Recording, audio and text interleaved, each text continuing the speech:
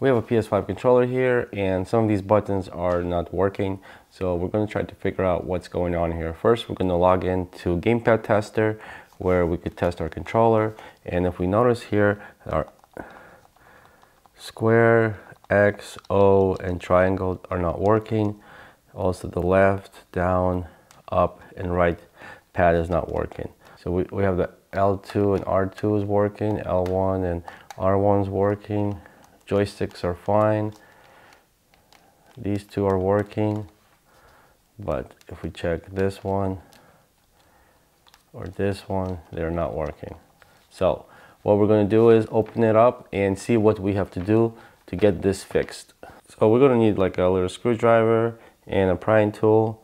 And first thing we're going to do is we're going to remove this shell here, this molding, and that's going to expose two screws right here. We're going to unscrew and we're going to take the L1 and R1 button off, and it's going to expose two more screws which we're going to unscrew.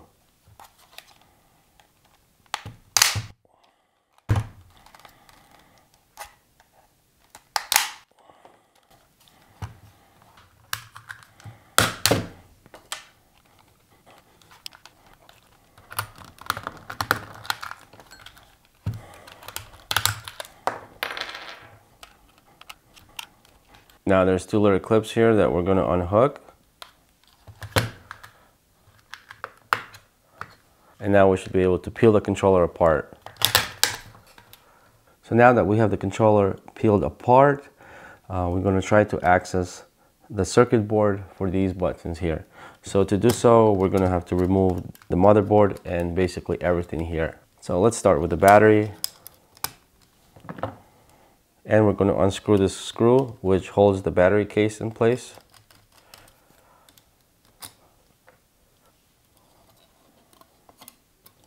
We're going to take off these ribbon cables, this one, and this one.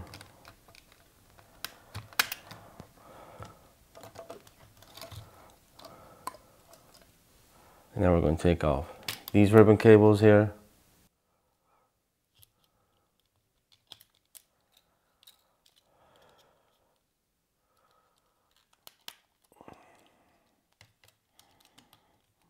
And now we could take this and just turn it around here.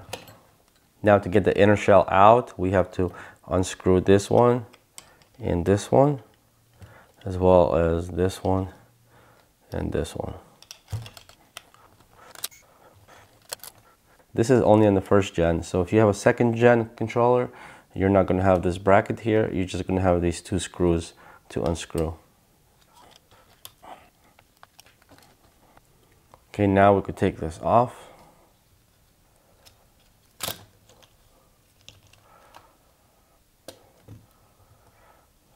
So this strip here is the one that controls the D-pad and the triangle, circle, X, and square. So a few things that we need to do here. First, we got to make sure that all of the connections are good.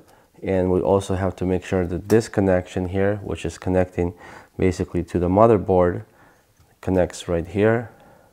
So we're going to make sure that this connection and this connection are good, and we're going to clean here and we're going to clean it here just to see if maybe it's a bad connection there, if cleaning solves the problem. So we're going to go ahead and take this off.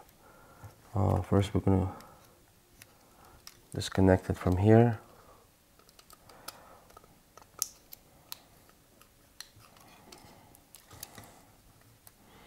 And we're going to also disconnect it from here.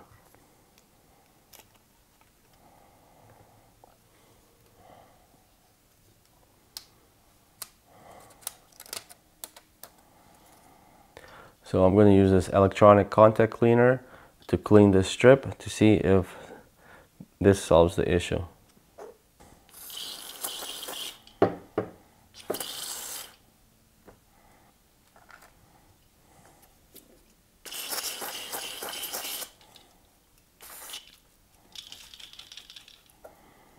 And I'm also going to spray some just a little bit right here.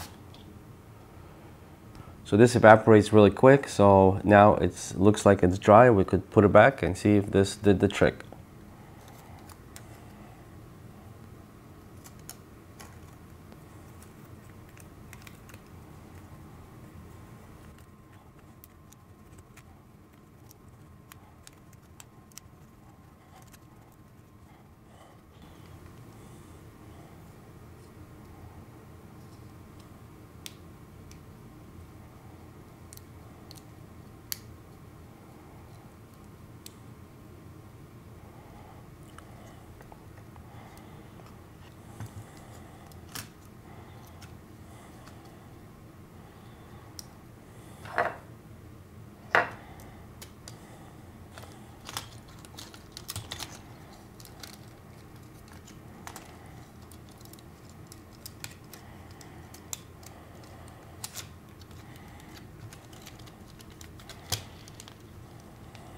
So we want to put all these screws here back, these ones and these ones, just to make sure that it's very nice and tight, so the connection there is stiff, and then we can give it an accurate test.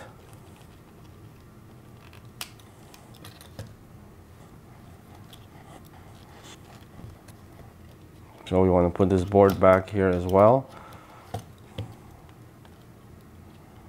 And we want to make sure that this connection, this one and this one, is very tight as well. So we're going to have to take one of the screws and tighten the motherboard tight. So when we test it, we make sure that the connections are all tight and as they're supposed to be if the controller was to be closed. So now we're just going to take this screw here and place it here to tighten this connection so it's nice and tight. And the test that we're going to do here is going to be valid. So here we go. Just need to insert the battery. Okay, let's see.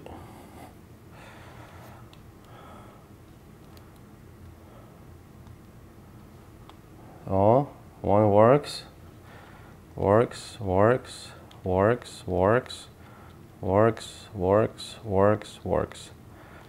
So it looks like the controller just needed to do some cleaning because one of the connections wasn't working. I think it was the connection here, since all of the buttons were not working. If it was maybe 1 or 2 buttons not working, then you might have just to clean this area on that flux cable.